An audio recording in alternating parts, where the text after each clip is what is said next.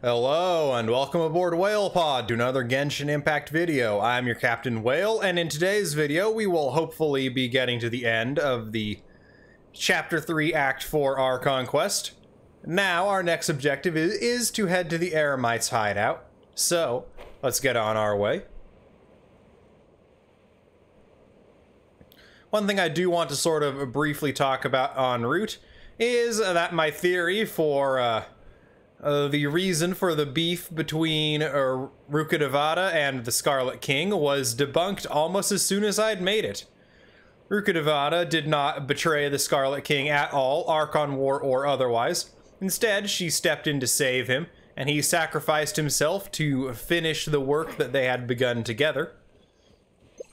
And it's really just the sages who have been spreading all the rumors over the years about the bad blood between Deshret and Rukkhadevata. When this was, I still don't know. I don't think this has to do with the Cataclysm. The time frame doesn't quite seem right. Honestly, I think the power that King Deshret unleashed into the world actually hails from the Vishap realm rather than from the Abyss. As we learned in the Three Realms Gateway Offering event in version 2.5, flying directly in the face of what Hoyoverse has said themselves about not needing to understand event storylines to understand Archon Quest and other major story content. The whole deal with the Three Realms Gateway Offering was there was an imbalance between the human realm, the Abyss, and the Vishap realm down in Enkonomiya, and you had to let in the power of the Vishap realm to balance out the corrupting power of the Abyss. However, with Elazar, which appears to be a direct result of King Deshret's hubris, having its victims grow gray scales on their body, it does seem to hint that it is a reptilian in origin, coming from perhaps, say, I don't know, the Vishaps.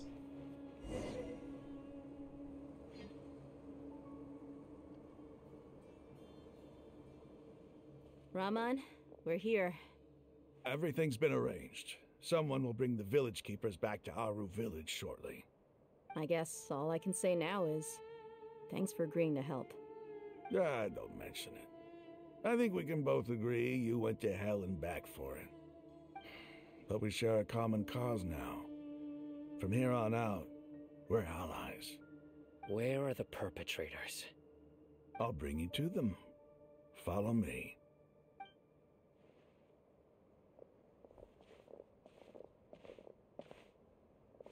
So these are the people who kidnapped the village keepers. Oh no, it's the scribe! There's no need to yell. No one can help you now. We've been all over the desert trying to find you! That's right.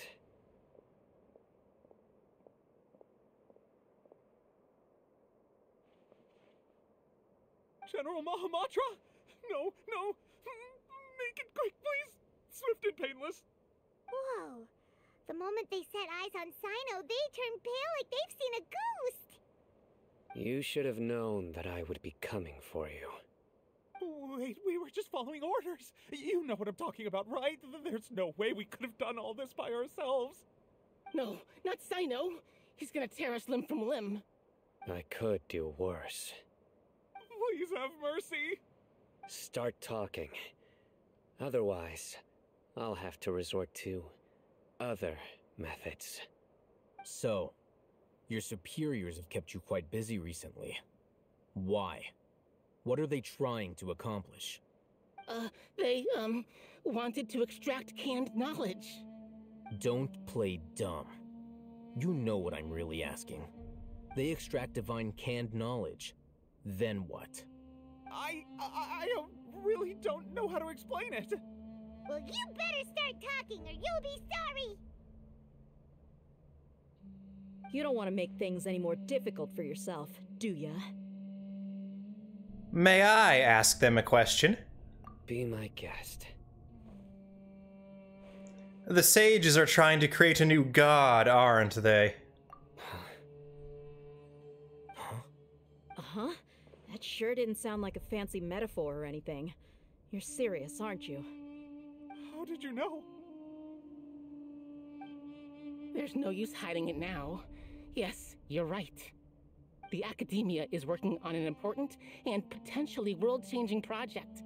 They are creating a new god. A god that will belong to them and to the people of Sumeru.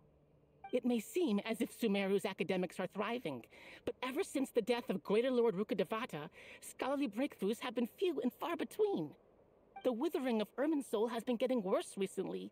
The sages have tried everything they could think of, but nothing's worked.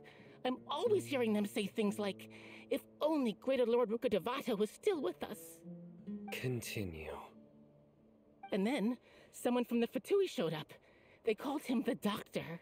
He brought a gnosis and said he wanted to borrow the Academia's research facilities. The Doctor was previously expelled from the Academia. At first, the sages looked down at him in disdain. But when he said those words, everyone's expression changed. He asked them, "Do you wish to create a god?" This is what the arrogant ignorance at the extreme end of academia looks like. First, the Academia spent a long time constructing a divine vessel, which was based on an exquisite humanoid puppet. After that, they harvested dreams via the Zeb-Zerus Festival Samsara, maximizing the Akasha's output. With the Doctor's help, and the Akasha now functioning at maximum efficiency, they were able to use it to extract the power from the Gnosis and convert it into a divine core.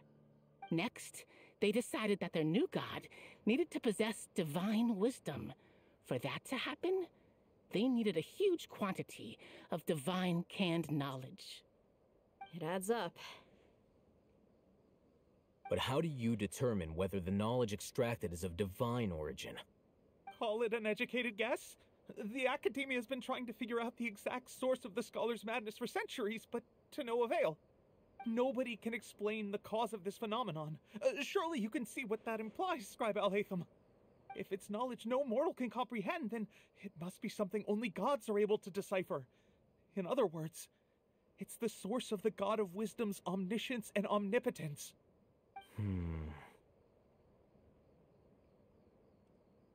But the sage's end product won't be Greater Lord Rukkhadevata. It will be the Balladeer. You must have noticed by now. The Academia doesn't care about who their god is. It's the ability to exercise control over knowledge and wisdom that matters. It is as if they are cursed with a desire for omniscience and omnipotence that burns in their blood. Some organisms demonstrate phototaxis, and thus orient their entire lives in respect to sources of light. For the sages, their only source of hope is the existence of a deity who embodies the acme of wisdom. This is but a form of phototaxis. For many scholars, the absence of a god of wisdom means stumbling in the darkness for the duration of their lives. Then what does Lesser Lord Kusanali mean to you? Is she not a true god present in this world? If you already have a new god, why try to create another one? From the beginning, the Academia has never treated her as a god. When the Academia first discovered Lesser Lord Kusanali, the newborn god of wisdom, the sages hoped that she would be as wise as Greater Lord Rukkhadevata. But upon evaluation, they found that at the time she possessed no more intelligence than any ordinary human child. The sages never had a ruder awakening. This forced them to accept that Greater Lord Rukkhadevata had indeed passed away. Not to mention that Lesser Lord Kusanali's Gnosis had been used to power the Akasha this entire time. By herself, she has neither an Archon's raw power, nor the spectacular insight expected of a god of wisdom. Slowly but surely, people began to forget about her existence. So, this is the path the sages have chosen. Even now, they still refuse to acknowledge Lesser Lord Kusanali. I never imagined a god could be subjected to such cruelty. All right, let's try to keep our cool. If everyone's in a bad mood, then let's change up our scenery. Rahman, give me a few men to help us escort the village keepers back to the village. And these two scholars, they're coming too.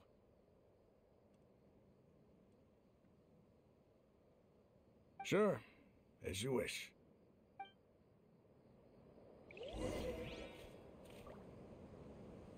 Alright, village chief's house time.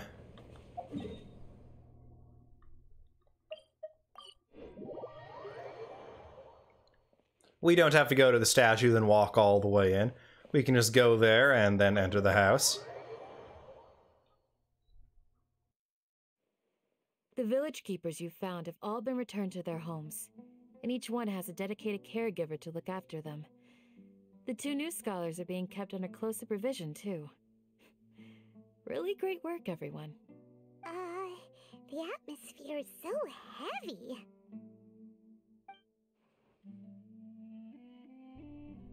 It's hard to not feel weighed down by what we just learned. Despite everything Lesser Lord Kusanali has done for her people, the Academia has abandoned her in the sanctuary of Surasthana like a lost cause.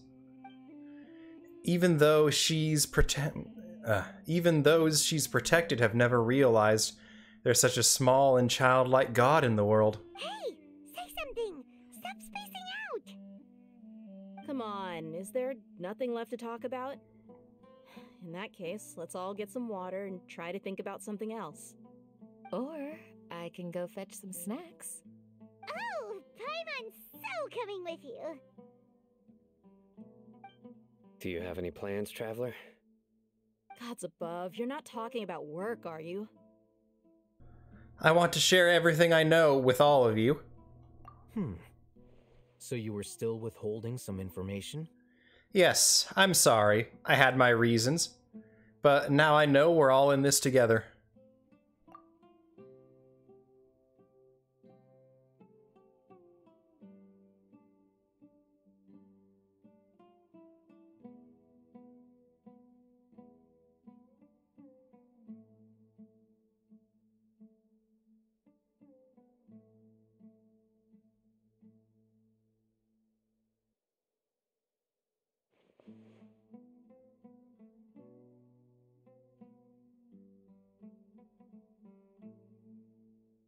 Even though we lived through all of this firsthand, it still feels super surreal to hear you talk about it again.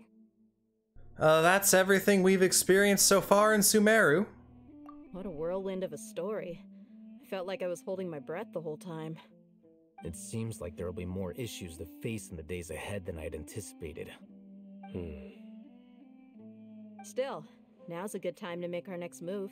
Now that Ramon's joined us, we'll be an even stronger team. It's time to make a plan.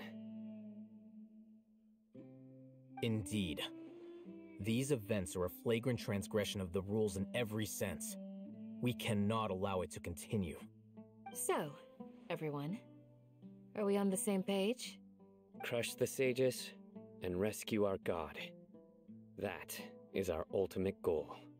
No matter what lies ahead, I will do my utmost. Well, let's brainstorm a little more about what other resources we can draw on. The next time we gather here, we must have a solid plan. Yep, it'll work out for sure.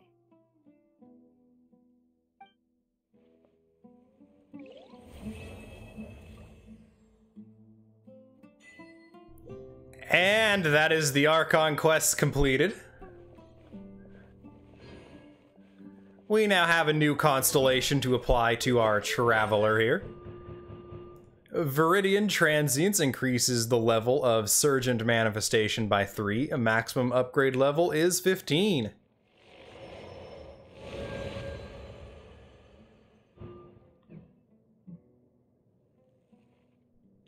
And that brings us to Constellation 5, a Dendro Traveler.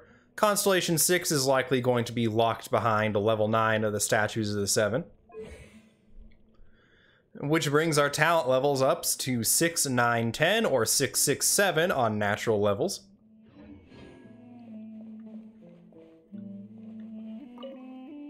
In the past, I never imagined that even the gods could suffer from hardship.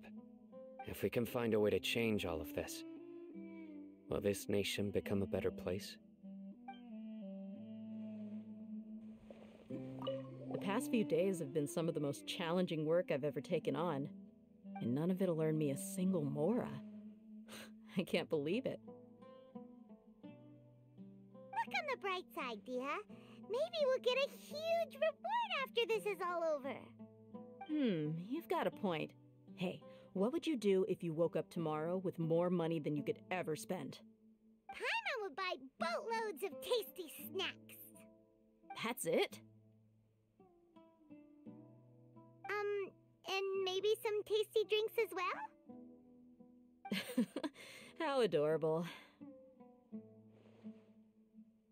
Well, here's to all our indulgent fantasies. If there's a chance they can come true, I'll give it my best shot. And here's hoping that everything we do from now on will change this world for the better. Don't look at me like that, Whale Pod. I'm looking respectfully.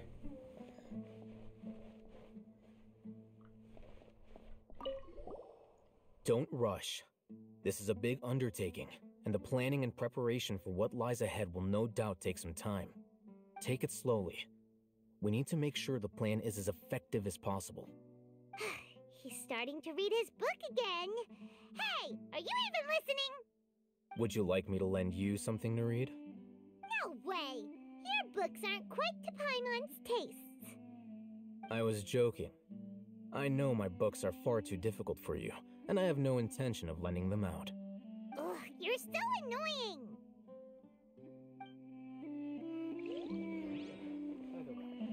You must let me know if there's anything I can do to help. Though I cannot leave Aru Village, I can't help but feel stirred when I see the looks in your eyes.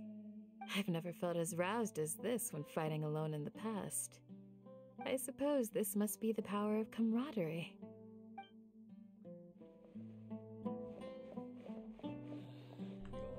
There's still one more thing that I do want to do on camera here.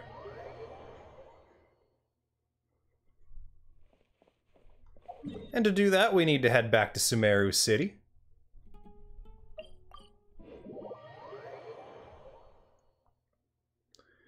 And that is simply to show off that, well, one Catherine might have bit the dust, but they pretty much immediately replaced Catherine with another Catherine.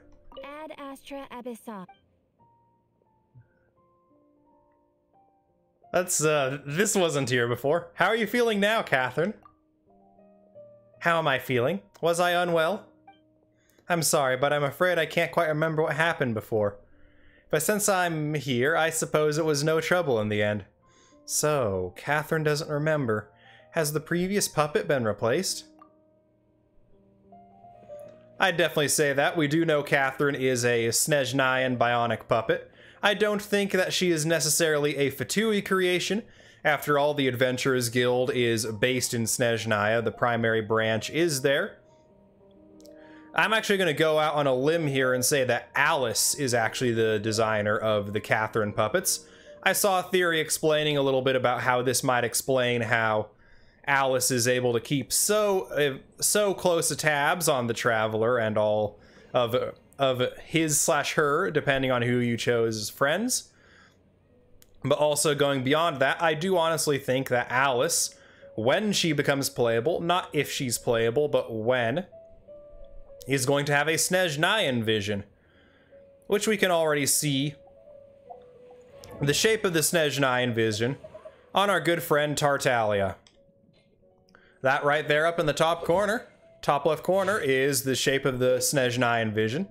And why do I think that Alice is going to be Snezhnayan? Well, it's simple. The fifth of the Fatui Harbingers, the Rooster Pulcinella, does have elf ears just like Klee and presumably Alice. From that, not only am I going to guess that Alice is Snezhnayan, I'm predicting here and now that the Rooster is Klee's grandfather. Now on similar Fatui things, with Dottore being number 2 of the Harbingers and putzing around here in the 4th nation we visited, I would not be surprised if our first encounters with number 1 of the Fatui Harbingers, Piero himself, actually takes place in Fontaine. As for my theory about the devotion towards the Scarlet King's resurrection being used to fuel Scaramouche's ascent to godhood, I believe I was actually wrong there, in that They didn't need Scaramouche's devotion, they were just trying to stir unrest, maybe as a potential way to unleash their new god in battle, to put down rebels supporting the Scarlet King. The thing they did need, though, was apparently divine knowledge, is needed to give Scaramouche a bit more of the knowledge he might need to be a god. Go away, clickety-click, I don't want to do anything for you, Susan. And now, with that a little conclusion out of the way, I thank you all for watching this video, WhalePod. If you did like the video, make sure to like, comment, and sub to the channel if you have not done so already. All three of those help me out immensely and cost you only a few moments of your time. If you do sub to the channel, make sure to hit that notification bell to stay up to date with all my latest uploads. Now, with that said and done, I hope you all are having fantastic days, WhalePod. But until next time, this is Captain Whale, signing off.